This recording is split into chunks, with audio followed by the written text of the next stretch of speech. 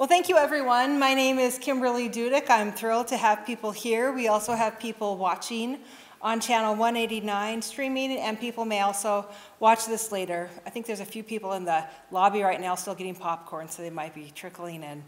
I'm Kimberly Dudik, and I'm happy to have you here. I am the president and CEO of the Public Policy Institute of the Rockies.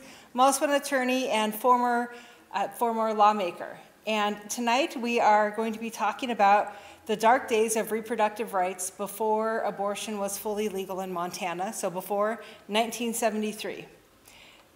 This presentation is being recorded by Missoula Community Access Television as part of a media assistance grant donated to Pipper by MCAT. And we're also thankful to AAUW for providing a sponsorship for this. Knowing the history of abortion and knowing our Montana history is important.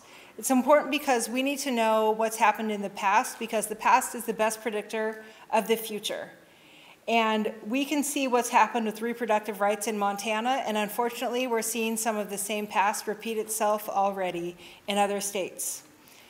The information provided tonight is important because in June of this year, the U.S. Supreme Court decided in its infinite wisdom to overturn Roe versus Wade. Hold on a second. This popped out. And in overturning Roe versus Wade, it took away the federal protections for abortion rights and left it up to states. So here in Montana, we are fortunate because our state provides protections, which I'll talk about later, but it has not always been that way, and we are now going to hear from Senator Diane Sands about the history in Montana. And I'd like to tell you a little bit about Diane. She's my friend. I've served with her for 8 years in the legislature, but she is much more than just my friend and a great legislator. Diane was born in St. Ignatius, Montana, and obtained a BA in anthropology from the University of Montana. She also completed... Sometimes. She also completed graduate work at George Washington University. Sands began her career at the Montana State Legislature in 1996. She was appointed as the Democratic nominee for the Montana House of Representatives in the 66th District. This is in Missoula County.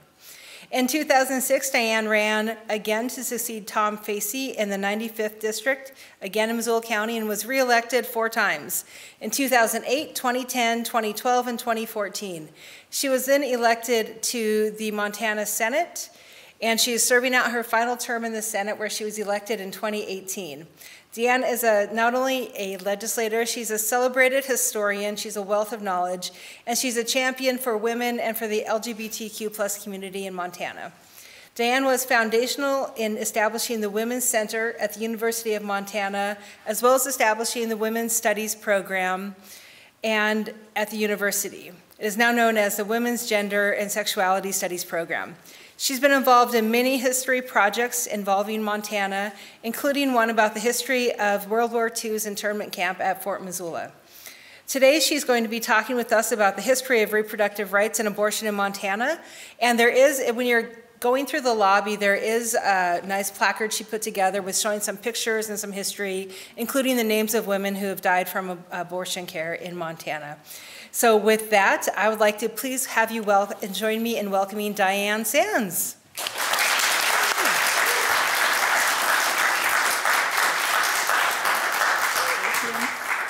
Thanks, Kim. Glad to see you all. Some old faces and a few new faces.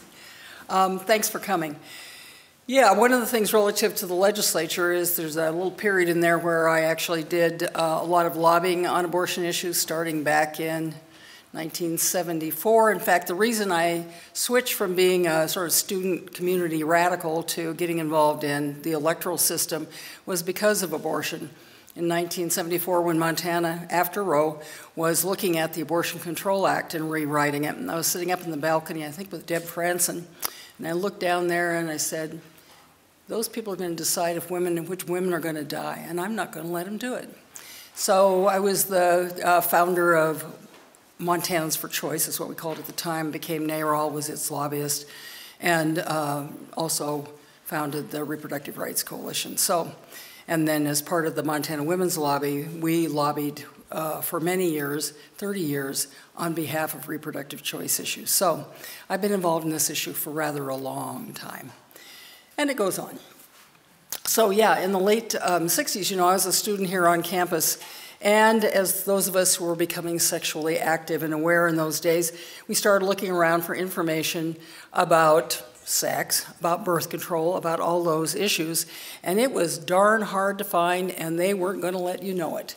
You could go to the Student Health Center, and unless you were engaged and had a ring on your finger, they weren't even going to talk to you about birth control. In fact, they might call you names out in the waiting room. So those of us who were interested in this, when we started the Women's Resource Center in, I don't know, 68 maybe, one of the first things we did was put together information, the pre-nursing students, on what we knew about pregnancy issues and contraception, et cetera.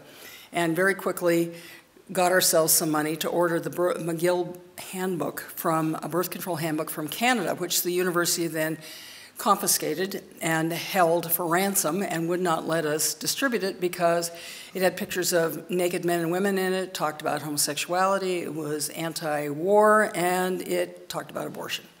So we negotiated with the university, put a little strip of paper in there that said this didn't represent the view of the university, and they let us have them to distribute them. But it was a tough time to be able to get information and make decisions about your life. So one of the self-help groups that we formed as the Women's Resource Center was around women's health care issues. And I don't know, Karen, if you might have been involved in that, but people who had some interest and background in health care started educating themselves with whatever information they could find relative to issues around sexuality and reproductive health care.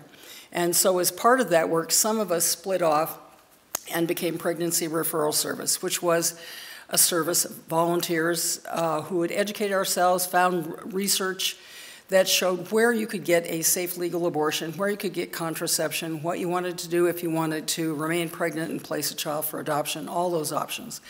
And so we formed this organization to be able to provide information to women about safe, legal, medical options.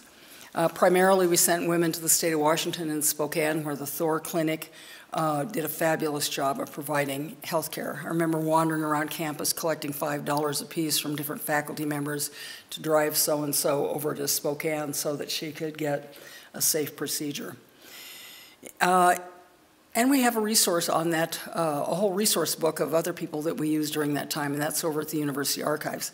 Now, one thing that's interesting about that is that it was a felony at the time to actually tell women to where they could go that was safe and legal. And that shouldn't surprise you because abortion was illegal in the state going back to its founding days.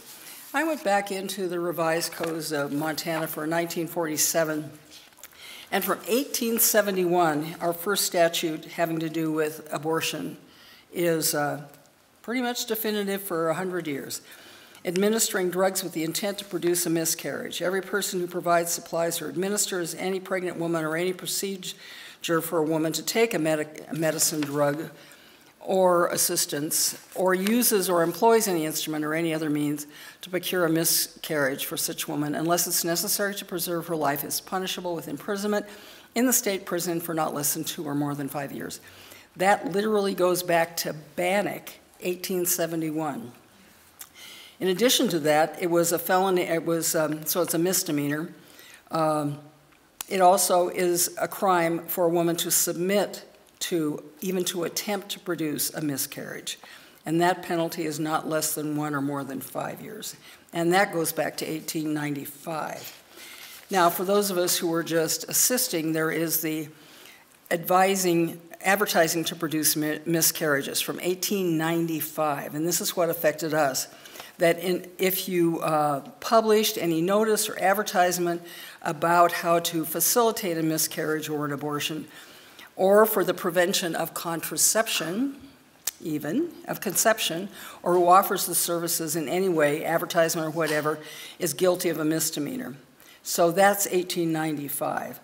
So what we were doing was actually criminal, and we were well aware of it, but we did it anyway, as we did so often in those days. So from that work, I was doing a lot of just general women's history interviews, and I would ask women about how many children you had, how did you decide how many children you're going to have, what did you do relative to that. So a lot of women talked to me about, you know, well, my husband was a considerate man. We only had sex once or twice a month, and that sort of thing. And other people talk to me about pessaries or getting a recipe from their sister-in-law, from the druggist, to make a little waxen cap to put in, or they would douche with Lysol and other kinds of very toxic products.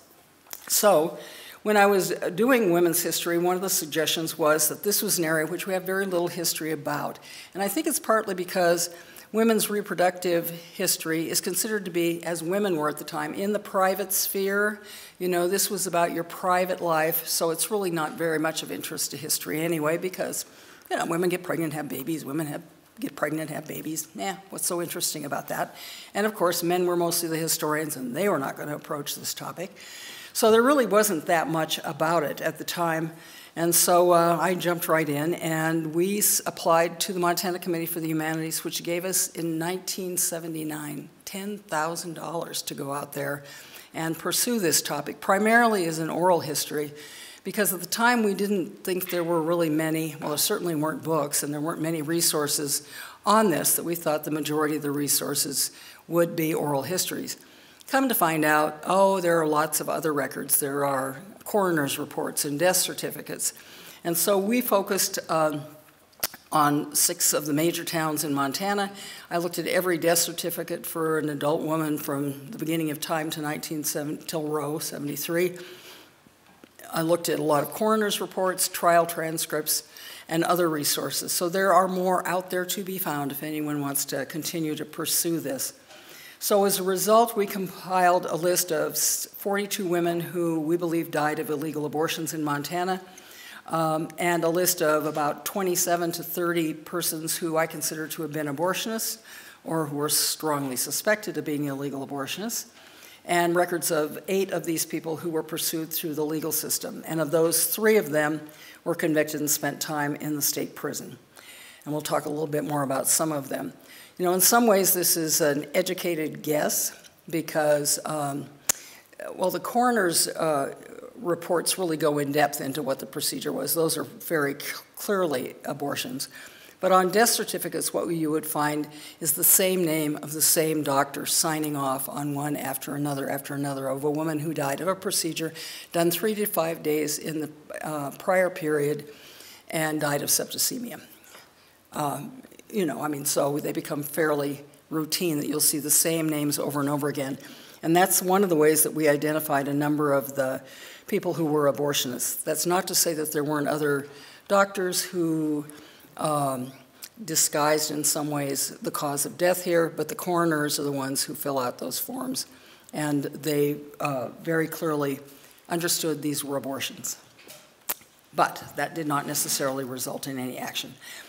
The illegality of this really is what created, I think, the silencing of the community, the medical providers, and the women about this procedure. All of you out there who've ever been pregnant, thought you were pregnant, know how time-sensitive this issue is, that the challenge, if you did want to terminate a pregnancy, is really to find a medically competent abortionist before the end of the first trimester where you barely know you're pregnant. And it requires secrecy and deception, and you have to try to figure out who knows this information, because they didn't advertise for the most part.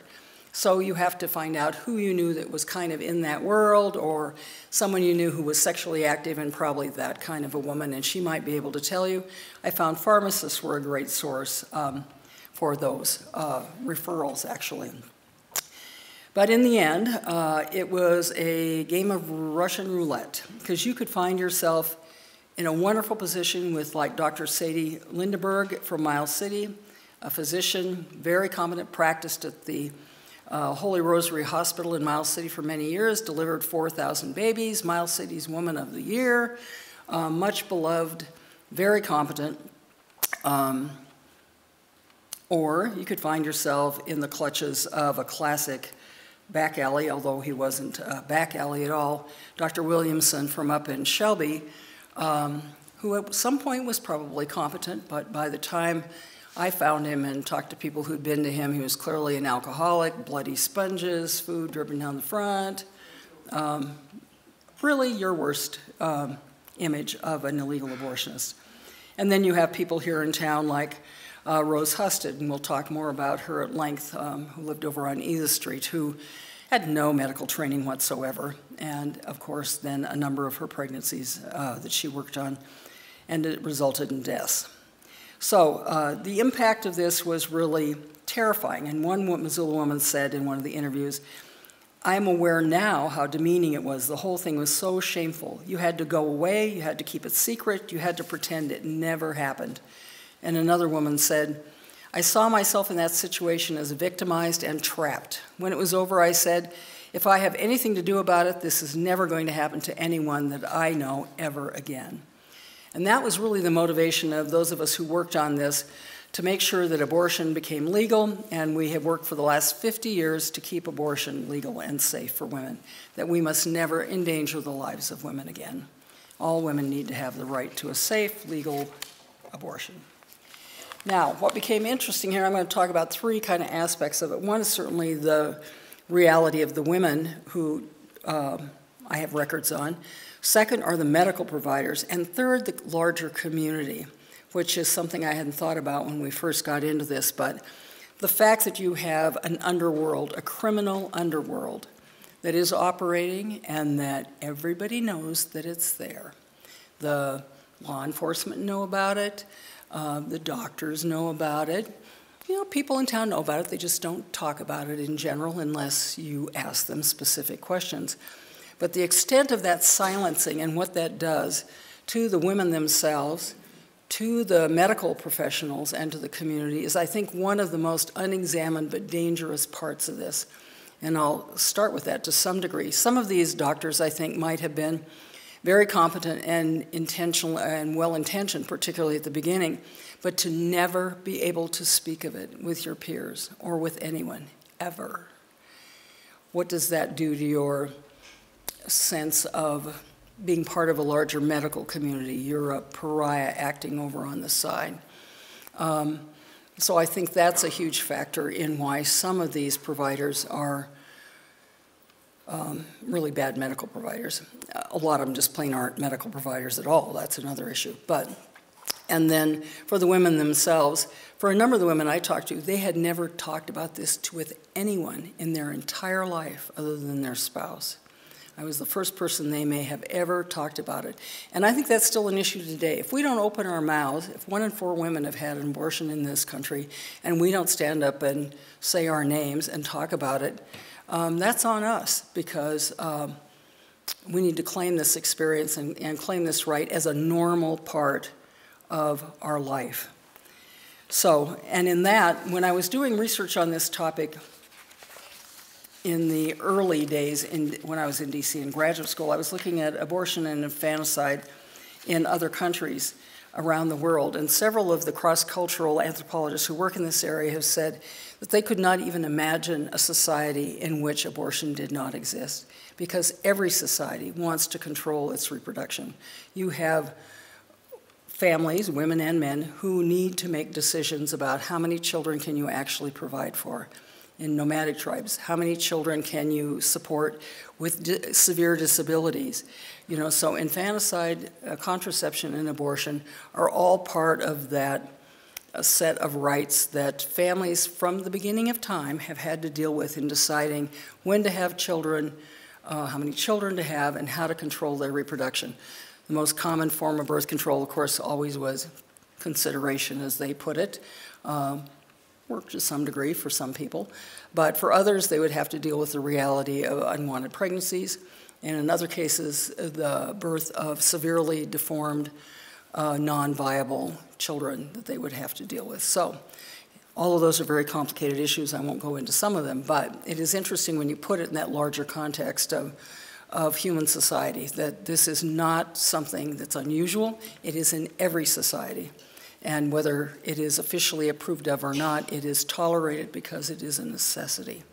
Some people in the modern medical world talk about it as a necessary evil. I would not say it's a necessary evil. I would say it is a necessary good, and that it has been good in women's and families' lives to have these choices, however dangerous they sometimes may be. So, with that, let me talk a little bit about some of the women that we interviewed. Well, let me start with the abortionists, because I think they're in some ways more complicated. People have stereotypes about who the abortionists were.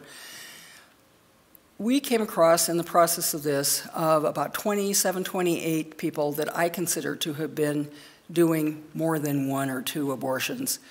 They were people who did it as a business on an ongoing basis. Of those, we have 5 who were women. 2 were MDs, and 3 were irregular physicians. Now, most of you who know anything about the history of abortion know that a good part of making abortion illegal in this country was really around the regular physicians trying to control irregular physicians, midwives, chiropractors, osteopaths, and other people who were also doing abortions during this time. And so when you get into seeing who is actually pursued by the medical profession and who is pursued by the legal profession and put out of business or tried, they are almost always irregular physicians and women. So among the women, 3 of them, Rose Husted here in Missoula, barely had any kind of lay midwife experience. Gertrude Pitcairn, whose husband was a doctor who did abortions for many years in Butte, she then took up the business. She was trained as a nurse. And Lavella Petrush, who was one of my grandmother's good friends in Bozeman, she was a chiropractor, charter member of the John Birch Society, and did many abortions in her life, and was tried for one of the abortions, which she told my grandmother she had not done that one. She'd done a lot, but she didn't do that one. Dr. Bayless, well, she was out of the Baxter Hotel. Bayless, who owned houses of prostitution in West Yellowstone, worked out of the Bozeman Hotel, where he ran prostitution on a couple floors and then did abortions on the other floor. And he was never charged, but she was, and she spent her life savings and all. It put her out of business. She couldn't, the legal fees, which is normally what happened when they were charged. Even if it didn't go to trial, it basically put them out of business.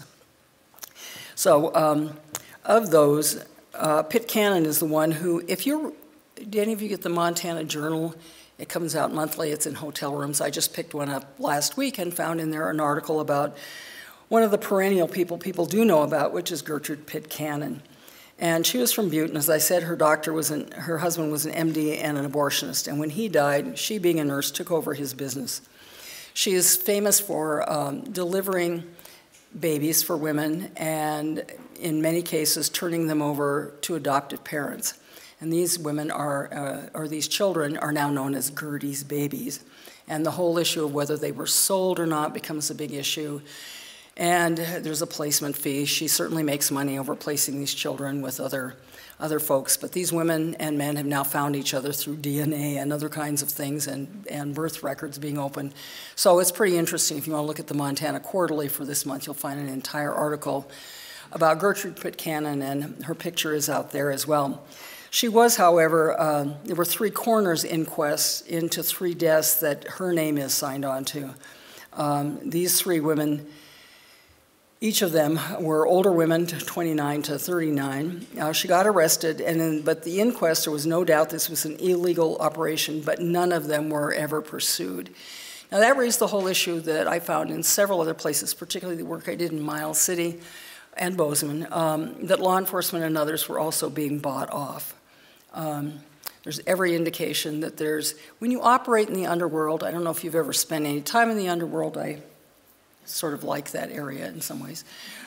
When you go find that underworld, they're all kind of together. In this era, it is drugs, prostitution, gambling, and abortion are all found co-located in certain parts of town. You young people probably don't know that we used to have parts of town where that sort of thing went on. And people knew where it was, and that's where you went if you wanted to be involved in some of those kinds of activities. So for Gertrude Pitcairn, a lot of her work involved dealing with houses of prostitution in Butte, and several of the women that I had talked to and interviewed said, yeah, they had gone to Pitcairn, and even though she never told them who she was. But she would frequently have women sign saying they were already miscarrying, and then she would do procedures on them. But she did have a fair number of them that died. So I had to look at, so if this person's name is showing up on a number of death certificates, is that because they're really providing horrible medical service, or is it because of the volume they are doing? And that's kind of a judgment call, I would say, because I wasn't there, and neither were you, and it's kind of hard to know, because no one's in that room in these cases except the abortionist and the woman herself. But the buying off by these providers of law enforcement and others, I think, is quite certain in a couple of cases. In Bozeman, for example, from Lavella Petrosh's case, one of the former sheriff's wife, whom I knew from childhood, talked to me and said, oh yeah, an envelope of cash would show up about once a week on the door, and that was the deal. She said, there was just a little bit of cash there, you just look the other way. Unless you were really pressed to do something for extraordinary reasons, you'll look the other way. So the tolerance of an outlaw community, I think, is one of the big issues that needs to be raised if we're going to allow for another illegal abortion community to exist. And do you want to tolerate that? One of the county attorneys that I talked to about that said that was his biggest concern, was the corruption of the legal system. In a case I'll talk about later with a Helena abortionist, Dr. Kellogg, tried 4 times, bought off a jury, bought off a judge, jury tampering, etc. Clearly cases of money being exchanged there and tolerated. So, I mean, it's just part of the reality of the criminal outlaw world, is the corruption of the system. Now, we all think of law enforcement, et cetera, as providing a little barrier and safety net for those of us who don't engage in that world, but that world is there. And if abortion becomes illegal again, that world is going to be expanded, and it'll be hooked into all of these other criminal areas. I can lay you money. So we talked a little bit about Gertrude Pitcairn, Lavella Petrosh. Like I said, she was tried, but she was acquitted, and she spent the rest of her life out of business paying off those bills. Nobody touched Dr. Ballas. Male doctors are generally not a target of this kind of persecution and prosecution. Rose Husted here is the other one. She found her out from a farmers union lobbyist who turned out to be her nephew. And she lived over on Edith, and she really had no training whatsoever, as I said. But she was doing abortions, and it was a deathbed convention of a woman who developed septicemia and was admitted to the hospital in Ronan, a Catholic hospital, where a priest heard her last confession. And as a condition of that, had her sign a statement that Rose Husted had done the procedure on pain of loss of her immortal soul, I would assume. So, I mean, I do know that the Catholic Diocese has a file on these topics, although they're not willing to share them, but they have been told, I've been told that they have them, where priests are told this information from women who have had abortions, and the role of the Catholic Church on that's another issue that should be pursued. Other legal proceedings that went on, the first procedure that I found in Montana where someone went to jail is right here in Missoula as well. Dr. Elijah Hoyt. He was a magnetic physician. Run your mind back 100 years. They had all kinds of interesting variations on medical providers. He was a magnetic physician. And so he did some procedure with the wire. The woman didn't die. He was charged with malpractice and was sentenced to 2 years in prison. His brother, Ovando Hoyt, he went then to live in Ovando with his brother. So we first have in Missoula Elijah Hoyt, then we have Rose Husted, and then we have our last one in Missoula, which is Dr. Uhas in 1960. And he had attempted an abortion on Lois Jarrell, who was 32. There were 2 trials. The first one was a hung jury, and then retired. They brought in Judge Leslie from Bozeman to do the second trial, and that, again, there was an acquittal, and that was because she claimed, it was claimed that she had simply miscarried because she went swimming when she was pregnant. You know, the difficulty in proving these is who's to say she isn't already miscarrying? All the smart abortionists here will have a woman sign something saying, I'm spotting, I think I'm miscarrying, and then they're just going in to clean it out, for the most part, is the way they would talk about it. They also do advertise, though, that they will bring on your courses or restore your normal order. And that advertising does exist in spite of all of this illegality. The pills that you are frequently given include Tansy and pennyroyal. Those are very common abortifacients. Ergot. So you'll be given some of those, sent home, wait for them to bring on cramping and some kind of spotting. Then you go in, and they might do dilate the cervix, scrape you out, send you home. Antibiotics didn't exist until World War II. The death rate, when you're looking at death certificates, drops off very dramatically at that point after World War II, because if you got an infection, you get antibiotics. Before that, you die. I mean, you can bleed out, but most of the deaths are related to a week of horror as you suffer from this massive infection. You know, the ones who thought that was important to have good abortionist providers included Dr. Sid Pratt, who was the head of the Board of Health for the state and the head of the Board of Medical Examiners. When I interviewed him, he said, well, let me see your list of abortionists. I showed him the list. He said, well, you missed one. Here's a guy who was on the Board of Medical Examiners for years as an abortionist. I said, did you ever talk about it? No. He said, we talked about sexually transmitted diseases, but we never talked about abortion. And he had said when he was from Miles City, and when he first started practicing medicine, he was horrified. He was trained in Chicago by the death of these women. And he said, I came to realize that better a trained medical provider like Dr. Sadie doing abortions than someone who didn't know what they were doing. And so one of his biggest challenges was to work with young doctors and convince them, you know, leave Dr. Sadie alone, she's doing an excellent job here.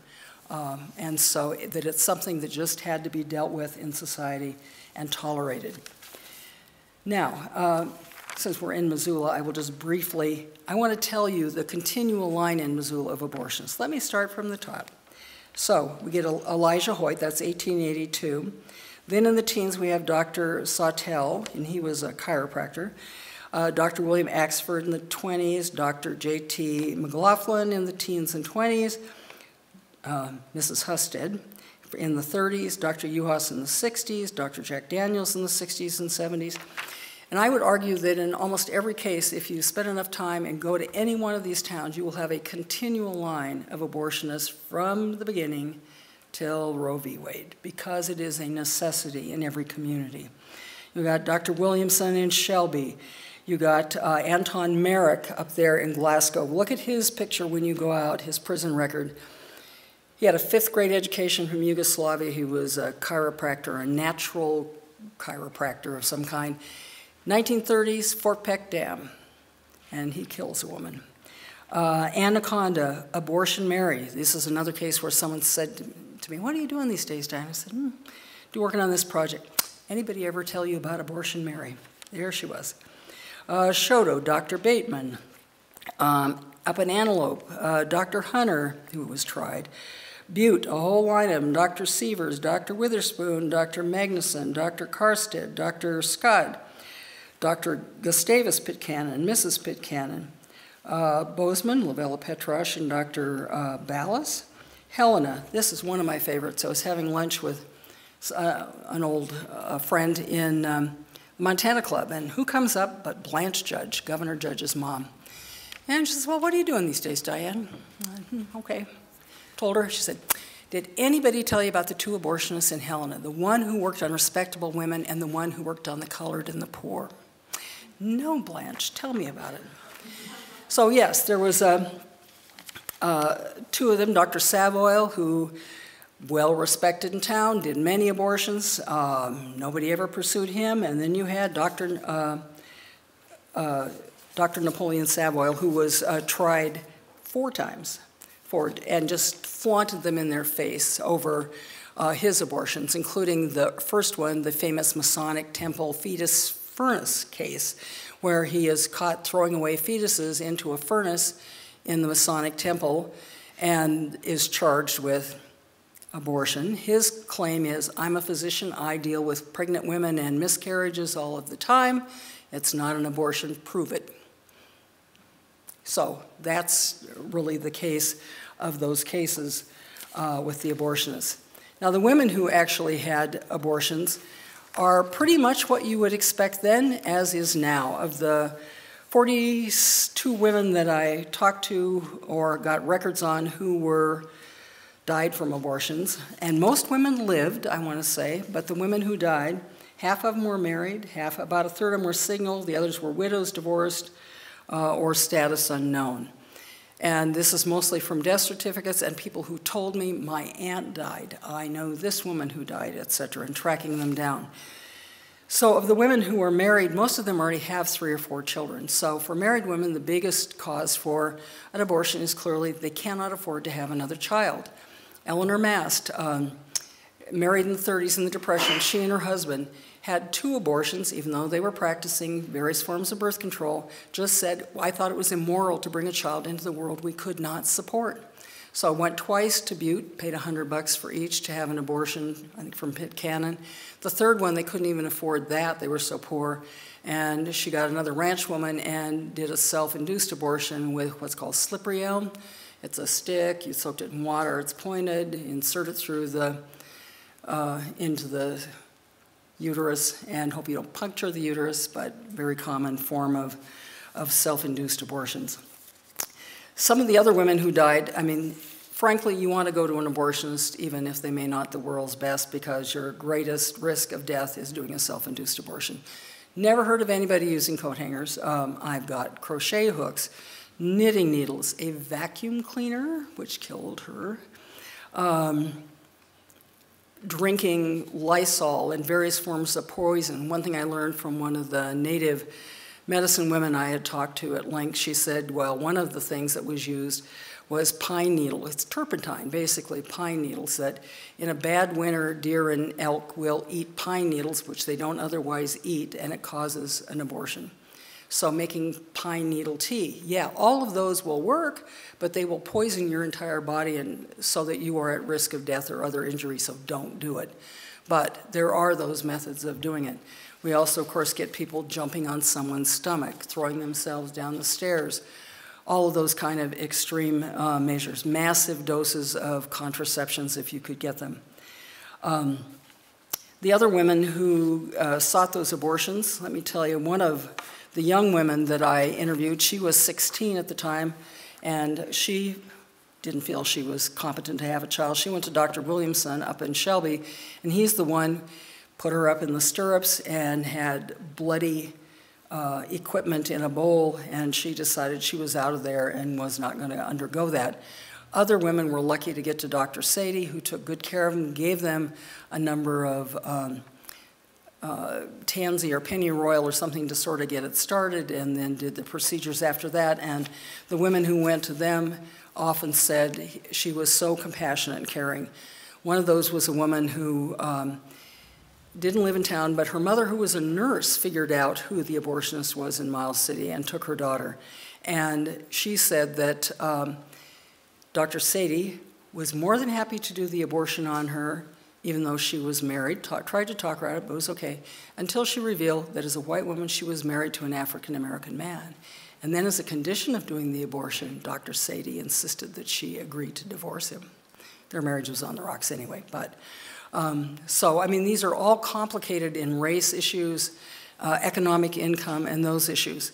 One reason we didn't bring up and work on the issue of Native Americans and abortion is I have talked to, I grew up on the Fort Peck Reservation, and I've talked to a number of women who have powerful skills in this area as Native Americans. But the issue in the 1970s when we were doing this was really the genocide for Native American people and the issue of forced sterilization.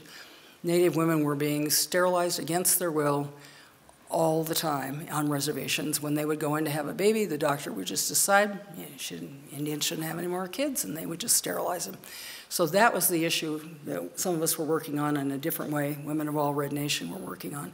So it was not the focus of this topic, which was primarily for immigrant women and white European women.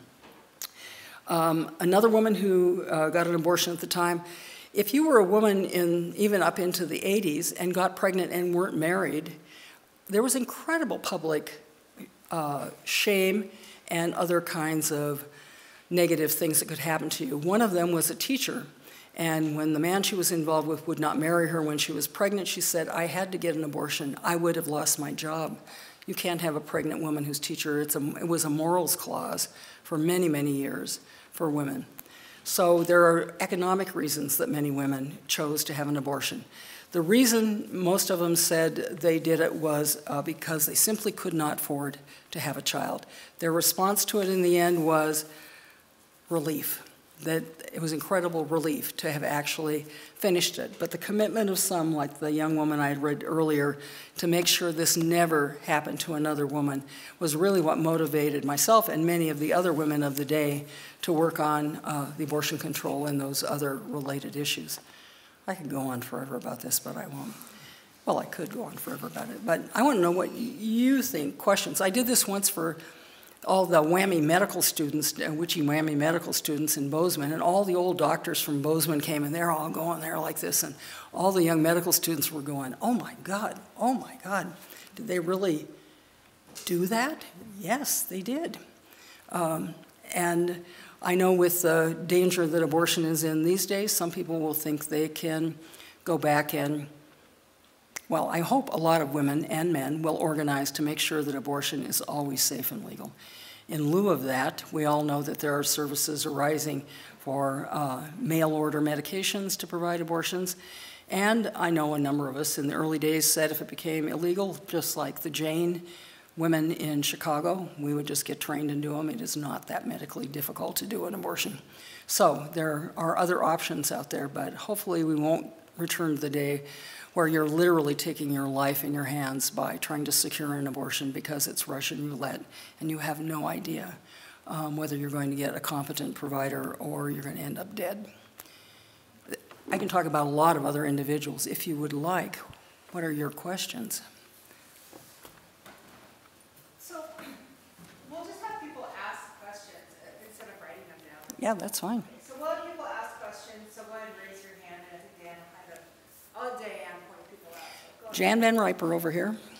So, in your research in Montana, did you find many women who were underage, say less than 18 or 21, I guess it was 18 then, who were seeking abortions and perhaps died? I was just curious.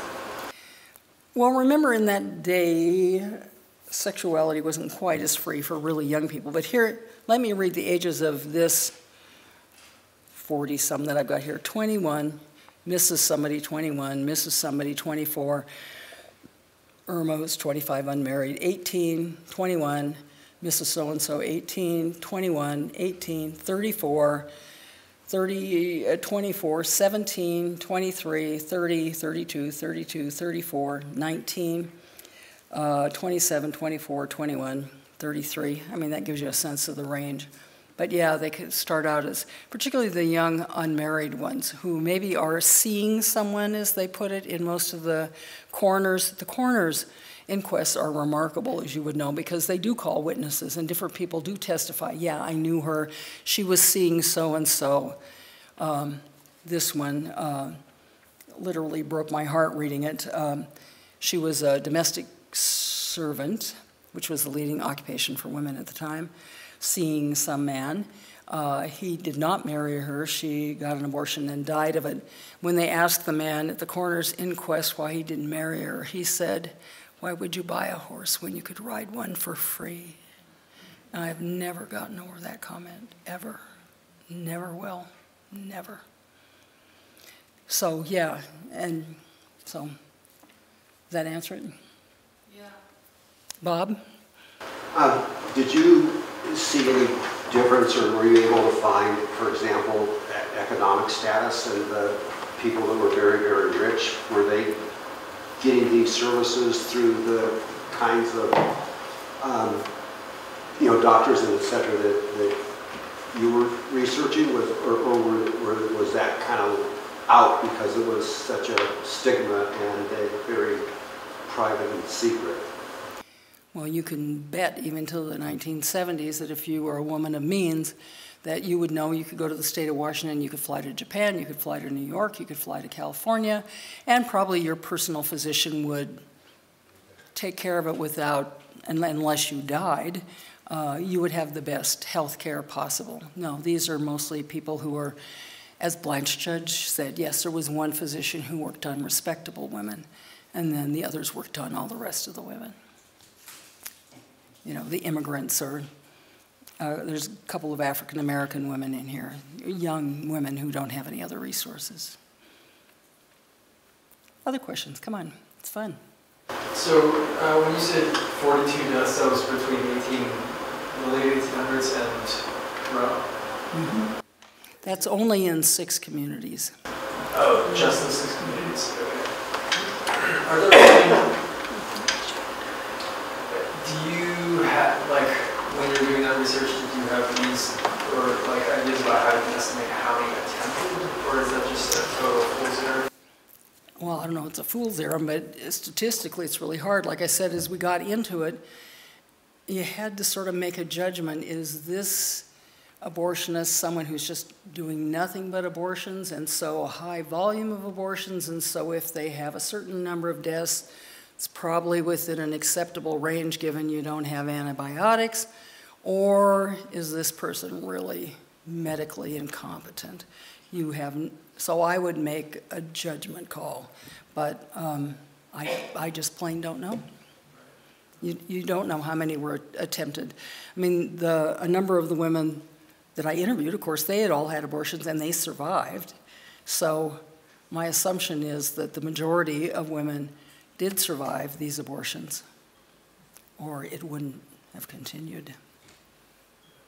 But the big difference, again, between dying and not dying is a competent, actually a medically trained provider of whatever level, and the growth of antibiotics after World War II. Technology, a wonderful thing. Other questions? Jan Van Riper again. So 2 questions, 2 more questions. One is, what is the status of last session? The legislature passed some very restrictive abortion measures, and my sense is that those have been held unconstitutional at the district court level and might be going up to the Supreme Court. Am I wrong? I don't know the status of those. That's my first question. You want to rejoin this conversation? There were, I think, 6 measures. 4 went to the court, and they've been held. I mean, they were told they're unconstitutional to start off with. They're done. One that passed did not go into effect, which was to place a constitutional amendment on the ballot to define not privacy, but to amend the equal protection section of the Constitution, because it says no person, and then they define person as from conception. So they're not going after, this is the 2nd or 3rd time they've done that one. So they're not going after the privacy one directly, they're going over the definition of personhood. And that was 3 votes short of the supermajority of 100 required to place it on the ballot. So my assumption is they will try that one again. And then the other one that the legislature could put on just by basis of having a majority is the LR 131 that is on the ballot, the Born Alive statute, which, should it pass, the court, I believe, will find also unconstitutional. It's both medically unnecessary, it's already covered under law, it's nothing but a dog whistle for the right wing to turn out thinking, babies are aborted in the 9th month and someone just leaves them on a side table to die. I mean, it's really about compassion for families who are having a wanted pregnancy, for the most part, and are finding that that child is not viable. It doesn't have a brain, doesn't have whatever it takes to stay alive. And the practice in medicine is compassionate care, is to work with the family, do what the family wants, wrap that child up, Give it to the parents to hold while it dies, not pick it up, take it over there, rip open its little hearts, shove tubes down it to try to keep it alive for another hour out of fear that your doctor is going to be sent to prison for not doing everything possible to keep it alive for every minute possible. That's what's on the ballot. And it's not Planned Parenthood doing abortions or Blue Mountain. These are procedures that are done in hospitals by regular medical providers of people who are going through a pregnancy, expecting to have a living child, and it's not going to happen because of these extreme events that happen. So that measure is on the ballot. That's what's happened to that. For years, we never worried about it. I mean, I'm the senior person in judiciary because we knew they'd pass these things if they could, and then the governor would veto them. But these days, the governor supports it, and so these are the issues that are really at the core of the danger of watching the Constitution and the court be gutted out, the Constitution replaced within the next 3 to 5 years to reflect that conservative perspective versus the protection of people's rights. And that's what I expect it's doing. And they're 2 votes short of having the 100 required votes to put these measures on the ballot, to change the definition of personhood, to call for a constitutional convention. We are in very grave danger. And part 2 of your question. Is, for those of us who, you know, have been kind of aware of this stuff but kind of dropped out of any active action on it, you know, the last several years. What are organizations, there's strength in numbers, any suggestions about what to do? With who? Ms. Dudik, do you want to come up and take that? This is a team effort here. All right, so I'd like to focus your attention. First of all, we have some tables out there. Well, they aren't our tables. We have people tabling out there, and it is Montana Women Vote. They're making sure people are registered to vote. Make sure you're registered. You could have your registration, you think it's valid, but it could not be. However, you still can do same-day voter registration because those laws were found to be unconstitutional. Like many of these laws, and much of our tax dollars are being wasted. I'll get off my soapbox. Millions of dollars. Susan Wickland Fund is also out there. They're another group that you could support. Compassion for Families, No on LR 131. It's the group No on LR 131. We have 2 people who are gathering signatures for that, so I'm not sure exactly where they're at right now, but they will have, I told them to kind of wait around when we leave if you want to add your signature to that. But another group that's working on that is the Blue Mountains Women's Clinic, and their executive director is here, and she's also at one of the tables out there. So they're also another good group to engage with, as well as the Missoula County Dems. If you want to look at what we can do to protect choices, get some Democrats elected. We have a couple of candidates here, as well as a couple of elected officials, but I think they had to leave to a city council meeting. But they need our support. They need money and able to get their message out. They need people to help them knock doors, make phone calls, or even just spread the word to their family and friends about who they should vote for and why. So as far as those are kind of some groups that are out there, there are, you know, Planned Parenthood is another one, but if you want to look at real local action, because that's where our action needs to be, those are good groups to get involved with, and to encourage also, even encourage, you know, younger people. I have some, teenagers and preteens. They're aware of these issues and they're concerned because it's their rights and their future that we need to be concerned about. So I hope that answered your question. Anybody have other Any other questions for Diane, or any other, suggestions? I don't think I heard you mention in your interviews anything about rape or incest. Did people talk about that to you? They weren't in any of these. That doesn't mean it certainly didn't happen. But no, that didn't come up in any of these. So you can trace the laws back to Bannock. Montana's got a long history of mob justice and vigilantism, even long after we had laws. Did any of these doctors or these women face any of that sort of thing that you could find, or? Well, the women didn't, because they were either dead and there was a trial, or nobody knew about it, and I was the first one they talked to. There are other times there were active groups. 1971, Dorothy Bradley, her freshman year, carried the first bill I could find that we would call a pro-choice bill at the request of a group called MORAL, Montana Organization for the Repeal of Abortion Laws, which was AAUW and the League of Women Voters. Maxine Johnson, some of you may have known her, was a university person who kind of carried that. And Dorothy, in her recent biography, talked about a little bit. She got kind of suckered into carrying it because nobody else would touch it. And she was a freshman, so freshmen do these things. And she took it, and it got 5 votes. 5 votes. And that was before Roe. But, you know, you got to speak up. I mean, I think it was dangerous in those days to publicly even discuss it. So, I mean, it was against the law to refer certain people or to have some of those public discussions. But there's so many different ways to still research this. If anybody's got a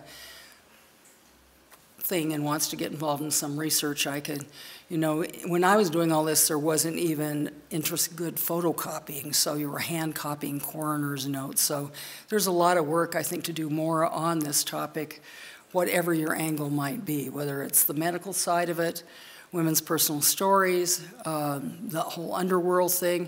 You know, I'm really curious about things like Representative Arnie Olson, when he was Attorney General, went on a binge in '59, I think it was, cleaning up the state for morality. He went after gambling. He raided the different gambling houses and houses of prostitution. And of course, they all were forewarned because they were all taking bribes, and they all just disappeared the minute somebody showed up to collect all of that stuff. But he must have been involved in this as well. And so there's so many interests. The role of the Catholic Church in this is interesting. The role of, in hospitals, if you could get a legal abortion, it was because there was a board, like at St. Pat's and others, there was a board of a couple physicians and the religious clergy who would interview you and make a decision if it was appropriate for you, like risk to the life of the mother, maybe an incest or rape case, maybe, and they would decide whether you could have an abortion. Clearly, most people never went through that process, and by the time they did, it was too late anyway, but, so. Yes? So I have 2 questions for you. You can answer whichever order you like.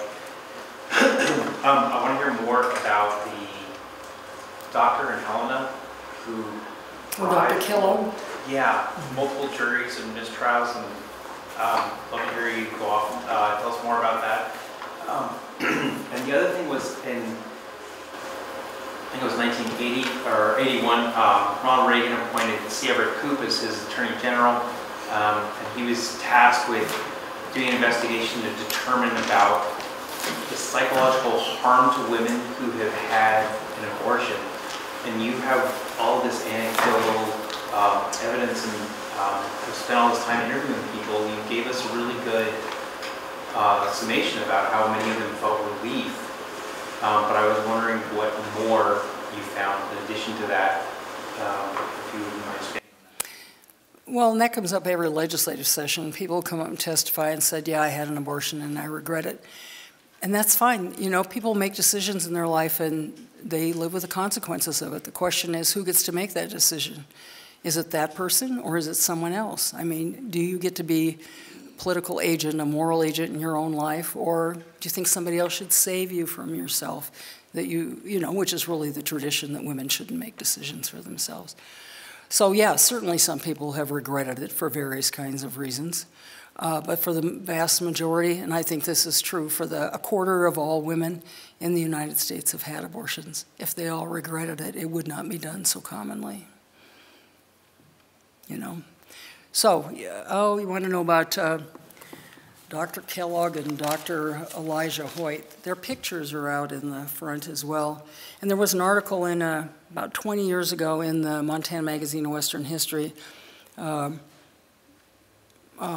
historian from South Carolina did a little bit of an article on Dr. Kellogg and his various trials, because he was just a so in-your-face kind of person in the Helena scene, racing around in his horse and carriage, people would say. I mean, he wasn't hiding at all. He was just, and I think it's really quite clear in a couple, he got a retired governor to come in and testify to his good behavior. And, you know, I mean, this is like corruption at the highest level in my view. But, you know, clearly someone in the legal system had decided that he really needed to be put out of business. And normally if you had been tried once or twice, it would have broken you financially, if nothing else, and you just couldn't go on. That didn't stop him. I mean, he continued to practice till he died.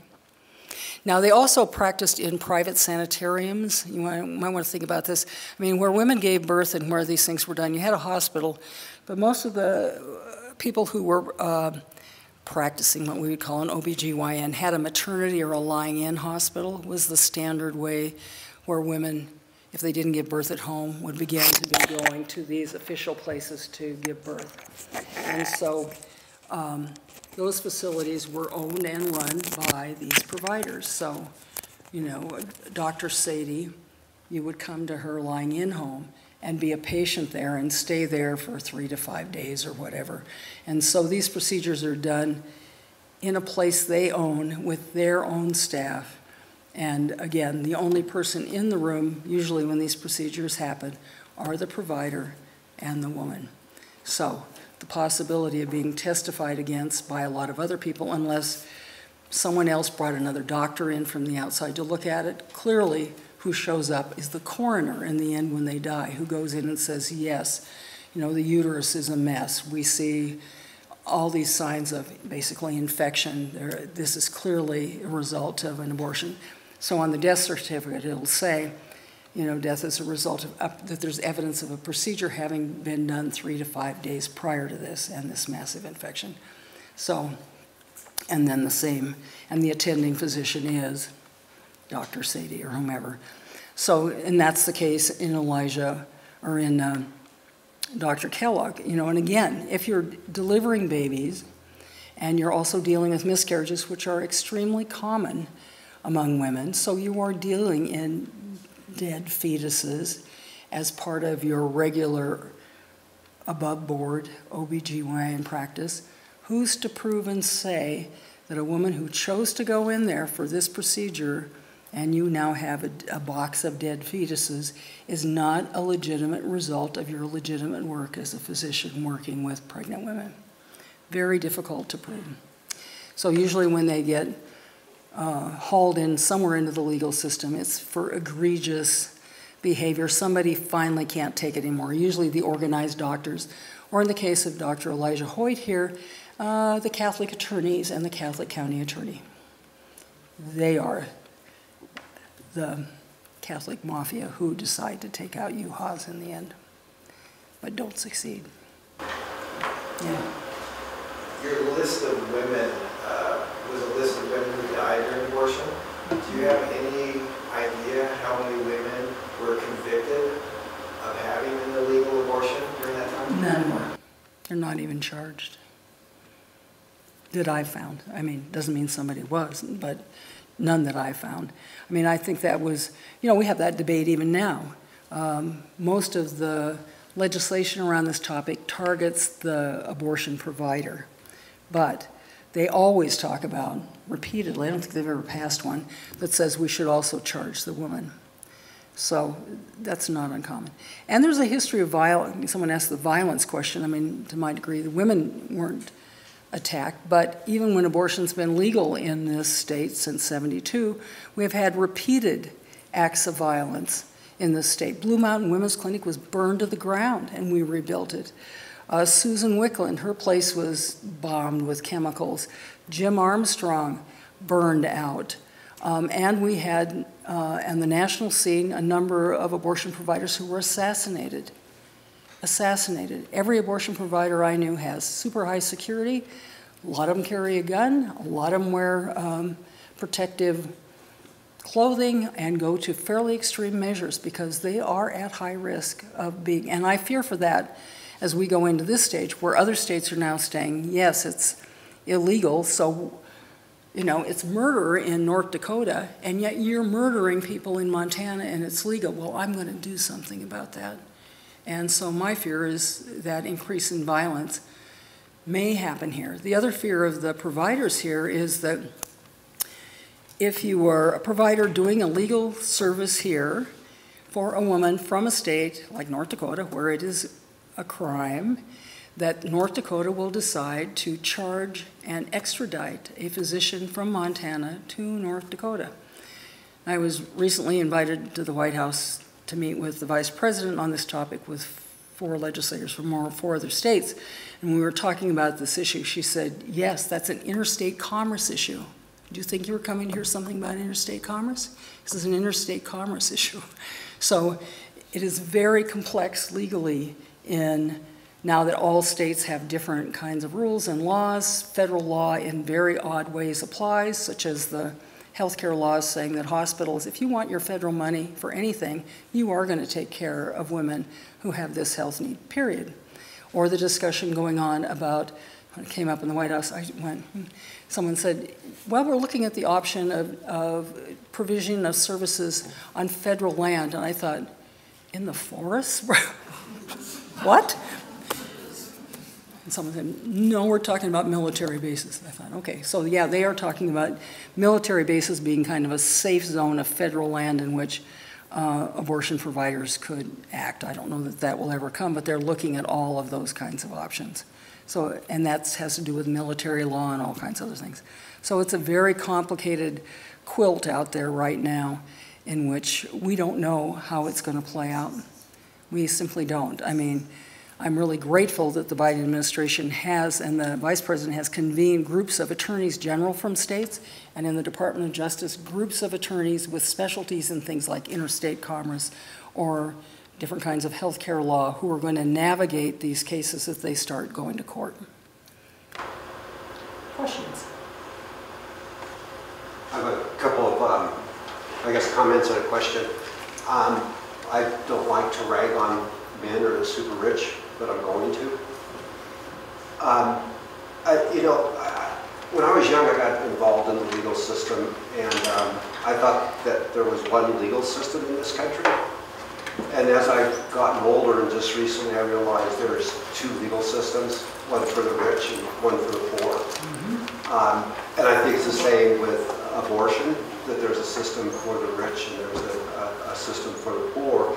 And I do a lot of work in companies on the HR side and payroll side of things, and I don't remember how long ago, but the government instituted a law that if you hire a new employee, you have to put their name and social security number into a system, and then that system will identify if they have children that are on public assistance of any kind, and then you as an employer, you garnish their check. I can't remember, and I don't think I've ever garnished a check of a woman. I have seen situations where I've garnished checks of men, and they're one step ahead of the garnishment. They'll literally quit a job Rather than pay child support. Yeah. Yeah, to not pay child support. And go work somewhere else until the state catches up with them, and then they'll go to the next state or the next job or whatever. My question is, what do you think are the possible successes of having a tax on men? Oh, God. You silly man. And yes, there's always been different medical services available to the rich than to the rest of us.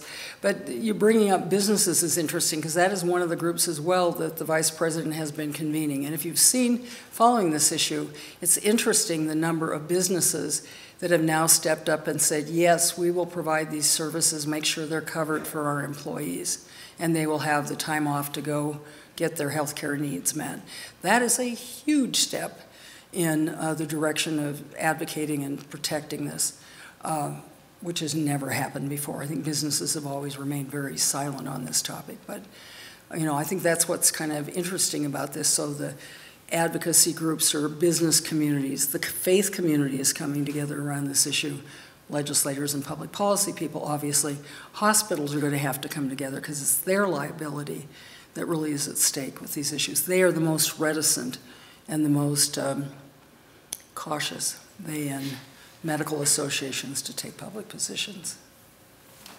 But there is work to be done, no matter what it is. Yeah. Because I think that, it's been said before, but this to me is the state or the government or the rich or however you want to articulate it, coming after women's rights. And you men don't think they're not going to come after yours next. Well, and that's why I think this issue has evolved to something different. This is not just about abortion rights, not in the slightest, and has not been framed that way correctly. It is about your right to control your own life. It's about privacy, whether it's who you marry, who you love, everything, all of it. And I think people get that. And that's why I think, in some degree, this issue may save democracy in this era, because finally people will go up and say, well, I wasn't, I'm in no danger at my age of having an abortion, but it does affect my life and my choices. And if they take that away, they're going to take away, thank goodness Chief Justice Thomas laid it right out there, and he said it, just like Derek Skies said, the Constitution's a socialist right and it should be repealed. They're telling us what they intend to do. Believe them. Believe them. So I think with that, that's a pretty good end for Diane. Let's give her a round of applause.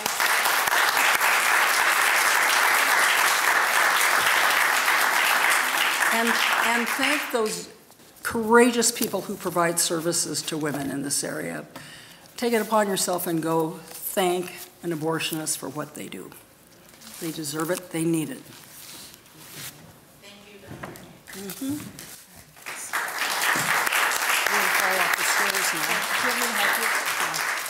You want to stand up here with me for 10 more minutes? No. Okay, we're good. Okay, so we have about 10 more minutes, and I just want to say, wow, right? We know where we're going. We don't have to wonder what's going to happen now that Roe versus Wade doesn't exist anymore. We've seen it happening in other states. We've seen people being prosecuted, thrown in jail, people dying. And it's going to happen if we don't keep our Constitution here. As Diane said, we are at risk of 2 votes away of a Republican supermajority where they can call a new constitutional convention, confuse people, and then violate all of our rights and eviscerate the constitutional rights we have now. So it matters if you vote. Anyone who thinks your vote doesn't matter, some of these legislative races come down to 1 vote. I once won a race by 49 votes. That's not that many. It matters if you vote, so make sure you're registered, make sure you vote. And the other thing that we need to make sure we do is that we need to make sure people understand how important our Supreme Court is, that we have an independent Supreme Court that's not politicized. It is disgusting what we're seeing right now in one of the Supreme Court races where it's become highly politicized and partisan, where we have elected people on the Republican side holding fundraisers for a Supreme Court justice candidate when they're supposed to be impartial. So I encourage all of you to vote for Ingrid Gustafson. She is the good, impartial justice. Yeah, seriously. And if you can afford it all, even $5, send some money her way. She's up against big money that is trying to violate our rights and take over our Supreme Court. The Supreme Court is the backstop that is ruling that these rules that our legislature passed are illegal. So we need to make sure that we keep our Supreme Court. So those are 2 things that are protecting our rights. I just wanted to talk a little bit more about what we can do at a local level to protect our constitutional rights. In Montana, as Diane said, we have a right to privacy in our Constitution, and that right is specific, and it's been upheld by our Supreme Court to say that it includes the right to procreative autonomy. That means you control your body, your spouse, your partner controls their body, and what happens to it. There was an interesting comment about it's not just a women's issue. So that's actually a really understudied area, but there has been one study done rather recently that showed that most men, 1 out of 4, 1 out of 5 men has been involved with somebody who's had an abortion, whether they knew it or not. And for those people who were college age and were male, if their person that they were with, if their partner had an abortion, they were much more likely to complete higher education, have a much higher earning potential than those who were with someone who did not have an abortion and who chose to keep that pregnancy. So it just goes to show that having that ability to choose one way or the other matters, and it does impact males. It impacts your sons, it impacts your grandsons, it impacts your nephews, and what's going to happen to them. So with that in mind, we do have that right in Montana, But we can do more at a state level if we want to ensure that we have a pro-choice state. In our state right now, we're kind of in a bind because our governor and our legislature are not pro-choice. They're kind of anti-freedom, anti-choice. But if we were in a state that was more pro-choice, you could do a few things to protect choice. One is to ensure your constitution or your laws enshrine the right to privacy or the right to procreative autonomy. So that's something that could be done. It's already done here in Montana. We just have to keep it at this point. The other thing to be done is to ensure that insurance coverage covers abortion care. And that's something that you may want to check on your insurance if it covers it or not. And that's actually a conversation, if you care enough, that you could have with your provider if you want them to make sure that they include that coverage for others. Another thing to do is provide at a state level clinic, organizational, and individual support. This is something that places like Oregon have done, where they've allocated $15 million to be distributed to choice organizations to help with pro-choice efforts. And fourth thing to do is expand the pool of clinicians offering services. This goes back historically to what Diane was talking about, that well, I don't think it was valid doctors, but that the official doctors didn't want the other people doing the care. Well, what we want to see happen for reproductive services is have not only medical physicians, but also physician's assistants and midwives and others be able to provide that kind of care. And states such as Connecticut are expanding their laws to allow people like midwives and others to provide that care. So we hear a lot of bad news happening, but there are states that are actually working to support choice. A majority of Americans support choice. A 2021 Gallup poll showed that only a very small minority, 19%, wanted abortion completely illegal. So a majority of Americans want this. It's just our lawmakers in some states and our Supreme Court right now are out of touch with what the rest of America wants. So we have to make sure we put pressure on them to let them know we won't stand for it. The last thing that we can do at a state level is provide legal protections for clinicians or others who provide this care. And this goes back to what Diane was talking about, the interstate commerce issues. Does anybody even know what that is? I know there's a lawyer or two in the audience, and you probably do. But it's basically that you can't have different rules from one state to the next that don't make sense. Like you can't have a license plate that's valid in one state but not valid in the next. Could you imagine driving to Idaho, Washington, Oregon, and having to change your plate each time? Well, that's now what they've done with abortion and with marijuana too, actually.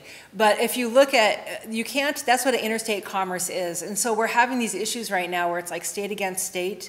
We have to figure that out, but what a state can do is ensure that its medical providers are not going to be prosecuted and brought to another state where they will not cooperate in those investigations, and they will not allow another state to provide or to try and take their providers away. So those are some things at a state level. In Montana, not going to happen because we don't have that state level, but we do have local level control. At a city and county level, we can do things that can't be done at a state level because different rules apply. So I just want to go briefly over some of these things because it's what we should be thinking about, because we can do this now, even if we have an anti-choice state or an anti-choice environment, we can still do these things locally. They generally fall into 5 categories, and they deal with education, data management, legal processes, internet access, which you wouldn't really think about, and coordination and supportive advocacy. And just quickly, because we only have 7 minutes now, so if you have questions, you might have 1 minute for this afterwards.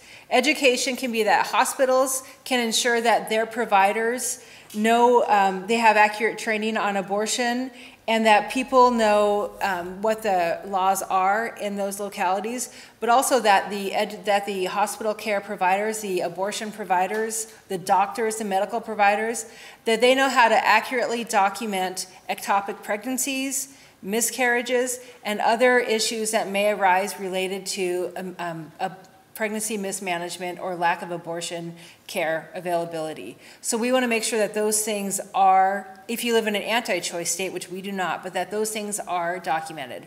In our state, we're more concerned about privacy and that we don't want to see that information handed to prosecution or law enforcement for any sort of prosecution of the medical providers, which is what's historically happened. Or that it violates the privacy of patients. So you want to work there with your hospitals, and you don't have to do it, but you want your elected officials, our mayor was here earlier, as well as one of our county commissioners. You want them to start putting the pressure on those local hospitals to make sure they have the proper education and documentation going on. And with data management, that's the same thing. You want our hospitals to make sure that their records are safe and that they are not just going to give them to law enforcement or anybody else who comes asking for those records. And you want to make sure that the information being kept is only what's necessary. Everything that's ever happened to a woman related to her pregnancy or her pregnancy history does not need to be included. And so you want to have your hospitals work with medical providers to limit the amount of information that they're putting in there. It's unfortunate that this is, what we have to talk about, but it's the day and age we're living in, and we don't want to give people information that can be used to harm them later. We don't want to give it to hospitals if they don't need it, or law enforcement if they're just going to use it to prosecute them. A third thing to do is using our legal processes. Now, this is even occurring in places like Texas, which are very anti-choice right now, but we're seeing some city or county district attorneys who refuse to prosecute their anti-abortion cases. So they can make a public statement saying, we may have these laws, but I will not prosecute these cases. I will not prosecute somebody for taking medication to assist them to have an abortion. I will not prosecute somebody who's helped somebody else get an abortion. So we can contact our district, city, or county attorneys. We only have city and county attorneys in Montana, but other places they call them district, and tell them that we don't want them prosecuting these cases. Again, in Montana, we don't have to worry about it yet, but it's something that we need to be thinking about. And then we can also ensure that our hospitals have policies that don't allow things like police to question a woman when she's in the hospital seeking care for a pregnancy or a miscarriage. We don't want them to be questioning the person then. And we can also bar local officials, such as law enforcement, from cooperating with out-of-state investigations. If somebody comes from like North Dakota to Montana to receive an abortion, we could have our local officials bar our law enforcement from cooperating in that investigation. So your tax dollars aren't going to go support this North Dakota investigation where they're going to prosecute somebody who received an abortion. So those are all things that we can ask our local officials to do, and that we can demand them to do if they want our vote, because they're there to represent us, we pay them, and that they need to hear from us what we want. Another thing that we can see that has been shown to help is internet access. Who here has a smartphone? Or two, and iPads and everything else in the world. Well, you may not, if you're going to be looking at tracking your ovulation, or if you're going to be looking up abortion providers, you may not want that information on your phone, because if somebody gets a search warrant for this, it would be on here, and that could be used to prosecute you if you were in a state that's going to be prosecuting those sorts of crimes. So what we want is to have our local communities have wonderful public libraries like we have here, to allow internet access there that's free and that people can search for that kind of information there. They won't leave a digital footprint on their own phone, and it can't be used to prosecute them. We want to make sure that the libraries publicize that it's available, and that the people know that they can come and use that service if they need to. You could also have an easily accessed portal of information if people have questions about abortion laws, or if they have questions about medical care, that they can call and ask for information. It could be done through the public health department, or you could do something even again at the library. They're a portal of information, and a lot of people use them. So that is something else that we can do. Last, and my favorite, is we can require our elected officials, that tell them that we want them to be vocal supporters of pro-choice legislation and pro-choice issues. We can tell them that we want them to stand up for our rights, whether it's here in Missoula and we want our city council to speak here, pass an ordinance in support of reproductive autonomy like they did up in Whitefish. Or we could say that we know that we live in Missoula, and some people may look askance at us sometimes, but we want you to go to Helena, we want you to go to Bozeman, and we want you to speak up for reproductive rights. Because that's what we need. We want our elected officials to be our voices to our community, to our state, and really make a stand about what we think is important. So those are all things we could ask our officials to do, get their email addresses, and start emailing them. The squeaky wheel gets the grease, so the more we do it, the more of a concerted movement we make, the more difference we'll make. So, I only have 1 minute. Any one question? Yes? So that was an awesome list. Is it posted somewhere? Funny you should ask. I happen to have written a book on it as well as a workbook that I'm actually going to be making publicly available very soon. But it's already available, and I can actually, if you email me, I'll just give you my email right now. Just email info@ppir.org. We're the ones who put this on the Public Policy Institute of the Rockies, and I can get you that information. You can also reach out to me on Facebook or on other social media, Kimberly Dudik, D-U-D-I-K, and I'll provide you with that information. We need to actually work together if we're going to want to protect our rights. We're in the fight of our lives. We don't want to go back to the past. Knowing that government overreach into our intimate details of our lives and family planning results in disastrous situations like we heard about earlier, we need to work together to make sure we protect our rights and ensure that our rights aren't violated. So we can do this together, we're stronger together, and we can keep fighting the good fight. With that, it is 7 o'clock and we are done. Thank you everyone for coming.